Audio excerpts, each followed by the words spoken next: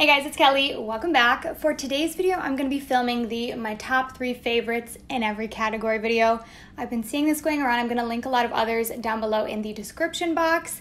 And for today's video, I want to share with you guys my top 3 favorites in every base category. So foundation, concealer, bronzer, blush, powder, highlight, all of the above. And then if you like this, I might do like an eyes and lips part 2. Let me know if that's something you'd want to see in the future. I feel like we have a lot to get through in this video, so let's go ahead and hop into it. Okay, so a few other videos I've seen like this, I've seen categorize with price point. So between the 3 favorites, 1 drugstore, high-end, and luxury.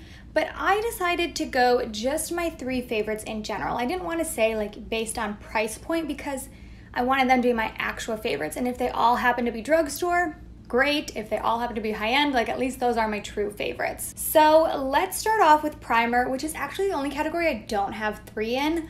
You guys know I'm not the biggest primer person, and I didn't want to put in 3 just to put in 3. So I was like, you know what? I have 2 that I think are standouts that I would repurchase, that I would continue to reach for very consistently, and I wanted to shout out those. Say them with me, you might know. The first one has been a favorite of mine for so long. This is the Ordinary High Adherence Silicone Primer. This is actually the primer I'm wearing today. I put a little bit of this on my forehead where I have some breakouts just to kind of smooth it out. This is great because it's smoothing, it's slightly gripping, and it's also slightly hydrating. Like it does it all. And it's $5. But a newer favorite of mine that I cannot be without is this one from Hard Candy. This is called the Sheer Envy Hydrating Primer. This is a subscriber made me buy it product, and I'm so glad that I did because this is the best gripping primer I've ever used, and it's only $7. So these 2, again, they just happen to fall under the drugstore price point. You guys know I love drugstore makeup, but they're better than any high-end primer I've tried. I really debated with this one because there are 3 new foundations I've been testing recently, and when you saw me do my speed reviews video, you heard me rave about 2 of the 3. So I was like, should I put either of those in my top 3? And you know what? If I revise this video and do an updated one in like a year or so, maybe you would see one of those at least in this category. But for now, I'm like, you know what? Let me stick with my tried and trues that really have been my favorites for a while. And it's these 3. Okay, these 2 were an easy choice. This 3rd spot I went back and forth on. So I'll explain. First of all, you guys already know it. This is the Urban Decay Stay Naked Foundation. I wear 30NN, and this is just one of the most amazing foundations out there in my opinion. It is so thin, so it doesn't look heavy. It's very smoothing. It is so long wearing. It's undetectable. It looks like nothing. Like, it's so perfect. Similar to this. This is a slightly different finish. This one's a little bit more radiant, but also very thin and pretty undetectable. It's the Oma Beauty Say What foundation. I wear Fair Lady T2W in this, which is a little warm and a little tan for me. Right now, I'm a little tan. I think it might match me right now. Actually, today, I don't know if I was showing up on camera, but in person, my face, I feel like, is much lighter than my body. Like, this actually could have been a better match, but this is one of my favorites, always has been. And the 3rd spot, I thought about going with the Flower Beauty Skin Tint, the Get Real Serum Foundation, because it's so beautiful, and I had that in my list. Actually, I'm so paranoid about my sparkling water. You know when you drink them and they like make those popping sounds? I'm like, is that picking up on my mic? We'll put it over there, just in case. But I decided not to go with the serum foundation, and I was like, you know what? The Bare Minerals Original Foundation. I wear the matte version because I like my foundation finish to be a bit more satin as opposed to really glowy, because the original is super glowy. If you want to have that healthy skin look, you really can't beat the Bare Minerals Original. I'm actually wearing the original liquid today, so today I'm wearing the liquid version of this. I don't know how it's coming across on camera, because one thing I've noticed, and I've talked about before, when I think my makeup looks perfect in person, I think on camera it doesn't always translate because this one, the liquid one, is a bit of a lighter coverage. So I feel like it doesn't always translate on camera, but it looks great in person. Whereas the opposite is also true, where if you're wearing very heavy glam makeup that in person might look very heavy, a little bit overdone, it is very flattering on camera. But one more little tangent about this. It broke though, so that's such a bummer. The the lid, it's supposed to kind of twist like that, and it completely broke off for me, so it's kind of difficult for me to get product out, which is a bummer. I would say these end up looking similar on the skin, but this I find to be a little bit more long wearing, and you can build up the coverage of this one more. And it's easier to touch up because it's a powder. For concealer, the first one I don't have right now, and I actually want to repurchase it. I've been holding off thinking I'm going to repurchase this once I work through some concealers, and I have worked through some concealers recently. Maybe I want to finish up like 1 or 2 more, and then I'm going to bring this guy back into my collection. It is the Milani Conceal Plus Perfect. I actually had a friend text me the other day and she was like, I have really dark under eye circles. I need a concealer. I don't want to spend a lot of money. I want something I can just easily get at the drugstore. Which one do I get? And I didn't even have to think about it. I was like, get the Milani. It's amazing. It, in my opinion, is better than any high-end concealer I've tried. The coverage, how smooth it sits under the eyes, like no complaints. Also though, I love the NYX Born to Glow. This has been one of my favorites recently. This has a little bit of a different applicator to it. It has kind of this spongy ball as opposed to the doe foot that most concealers have. I wear this in the shade Vanilla. This is definitely more of a medium coverage, but for that reason, I really love it for everyday wear.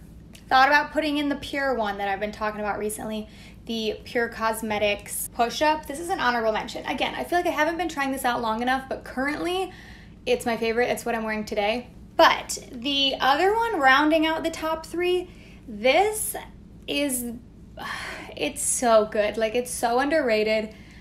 I wasn't sure if I wanted to include it because it's a different type of concealer. It's not a liquid, it is a cream, but it's so good and I highly recommend this. Not as much for under eye concealing, but I recommend this if you have acne or like scarring, discoloration, whatever. So this is the Bare Minerals Bare Pro. Yeah, so it's a cream concealer. I wear the shade Light Neutral. I recommend getting a shade that's super close to your skin tone. This one is. You want one that's gonna match your foundation. This is incredible at covering up acne. Also, I think it's beautiful on the under eyes. I tap it out. It's very lightweight. You can't see it at all. Like, it's undetectable. But this for covering up breakouts, which as I keep mentioning, I've got a lot of right now. And this I have been reaching for almost every single day. So I would just like take a brush, tap into it, and like dust over some scarring that I have and some active breakouts. This gets rid of them better than anything. Let's talk about powder. If you've been around my channel for a while, you probably remember how in love I am with the Bite Beauty Changemaker. This was my tip-top favorite powder for a while. Now I would say that all 3 of these are tied and I reach for them for different reasons, but they're all very good. Who remembers when I used to say a powder is a powder, you can't tell the difference? Because here I am now saying that these 3 like stand out above all the rest, but I swear that they do. But this is the Bite Beauty Changemaker powder. This one is super lightweight. You can use this to set your products in, but I also think just a light layer of it is great for a finishing powder just to dust over top, which I've gotten some questions recently, kind of how to use a finishing powder versus a setting powder. When I'm saying a finishing powder, I'm more so referring to something really lightweight that I'm dusting over to kind of blur everything together, maybe even give like a bit of a radiant finish depending on the formula. Whereas for setting, I'm typically looking for something a little bit more heavy duty, but you can kind of use them interchangeably, but sometimes you might reach for one for different purposes. One might be better at a purpose than the other, and there are some that are just designated kind of for one. I'm thinking like the Hourglass Ambient Lighting powders. Those are more so created to be a finishing powder. They're not necessarily there to lock products in, but this I kind of like to use both ways, but more so as a setting powder. And then this one I use to set and to finish. This is the Kosas Cloud Powder. It's so pretty. I'm wearing it today. I just feel like it is so blurring that you can't even see the texture on my skin. I mean, from a certain angle, for sure you can see it because it is texture. That's how it works. But especially when you look head on, like I just think it does such a good job camouflaging and diffusing any texture. It's so beautiful. It's a baked powder though, and I do notice that this can get hard pans, which I don't love. I don't know why I said hard pans plural, but it can get hard pan, which I don't love, but when it does, I just take a piece of tape, put it on top, and remove the tape, and it just takes off the tiny little bit of that top layer, and then it's back to normal. I wear the shade Breezy in this, and I wear 2 in Changemaker. And then, rounding out the top 3, we have to talk about the Bare Minerals Mineral Veil. This one also I like for setting and for finishing. If I'm ever having a day where I'm like, my makeup's looking a little bit patchy, I need something to come in and save the day, I will take a little bit of this with a really fluffy brush and just dust around, kind of buff over things, and it's like magic. Everything just looks more blended. This has more of a matte finish, so I do actually think it would be nice for all skin types because it's not too much of a heavy matte, but I do feel like it locks products in. It's beautiful. I use it to touch up. I have the SPF version, so they have a plain version and then they have the SPF version.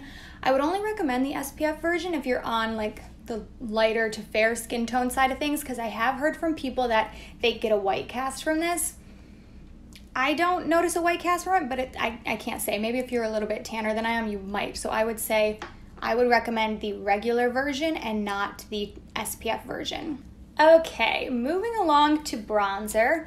The first one I'm sure you know, and the second two might be a surprise for you, but the first one is Milani. I'm wearing a bit of this today. I was definitely going for more of like a rosy blushed look, so I went very light on the bronzer, but this is their Silky Matte Bronzer. I've got a really big pan in it. I've loved this one for years. I think it's just so blendable, so creamy, and I wear the lightest shade, which is called 01.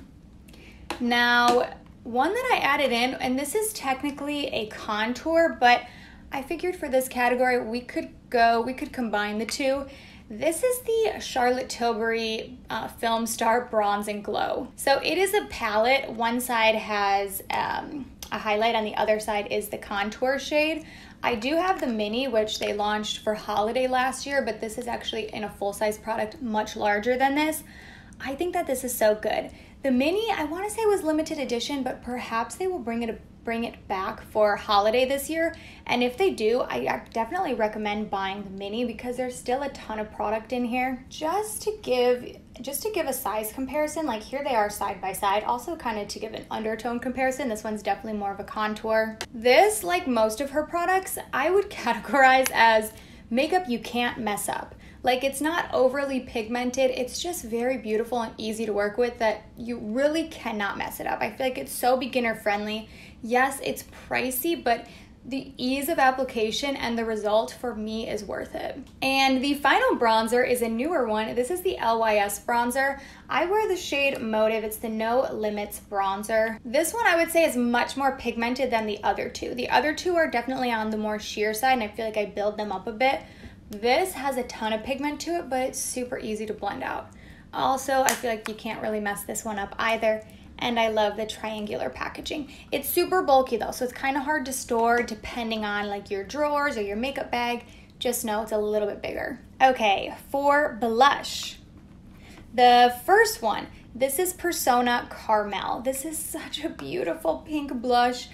It's just such a pretty color, and their formula, it's kind of like a satiny matte. It's not shimmery, but it also doesn't look flat and dry the way some powder blushes can if they're just almost like too powdery. This has the most subtle radiance to it. It's so pretty, and these are super pigmented, so I feel like they'll work for like a range of skin tones, even using the same shade. One you could probably guess, another Charlotte Tilbury product. This is their Beauty Light Wand in the shade Pinkgasm. This is such a popular blush, especially because this was the one that went viral in that Madison Beer tutorial that she said she uses, and everyone was like, all right, I've got to have it.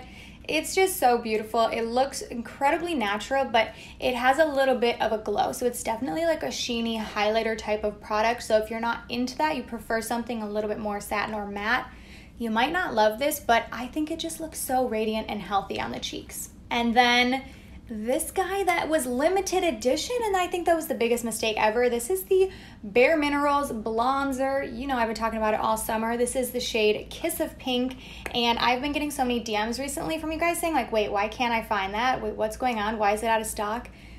It's limited edition. What a mistake. Bare Minerals, this should be permanent. This is so good. See, I love Bare Minerals blushes. I also have their loose powder blush. I have their Bounce and Blur blush. That's so hard to say.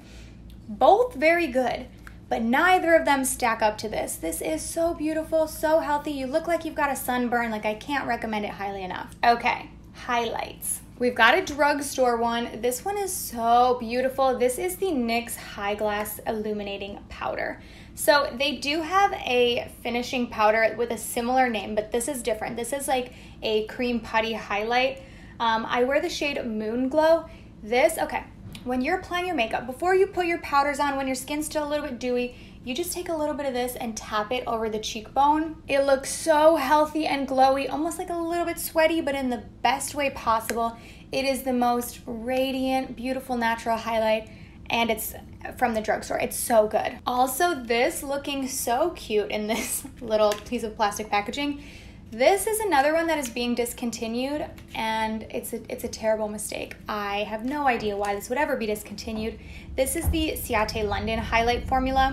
I wear the shade Moon Dust. You can see I have hardly any of this left. It's so good. I'm gonna be really sad when I'm done with this because I've noticed every time I go to link it, like half the shades are missing. But if you can still get this, it's so pretty, and it's one that you can build up really blingy. It's actually what I'm wearing today.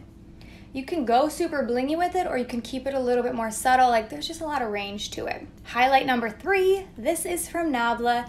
This is one of their skin glazing products. These are so good. I debated putting in the skin glazing blush and bronzer into the other categories. They didn't quite make it, but just know, like, they almost did because they're so beautiful. It's a really nice baked formula, and this, oh my gosh, if you want to look like lit from within type of highlight, this is the one. This is the one I find myself reaching for so often when I'm having a day where I'm like, I need my makeup to look good. I need something that's not gonna let me down. This is the one I'm normally reaching for. Like, you know what? Let's go with the Nabla. The shade that I have is Privilege, and it has this beautiful like pinky rosy undertone. It's just so pretty. I love it. Okay, this was a really fun video because I was just spent the whole video talking about products that I love so much, but I hope you guys enjoyed this one. If you want me to do a part 2, let me know in the comments down below, and thank you guys so much for watching. I'll see you in my next one. Bye.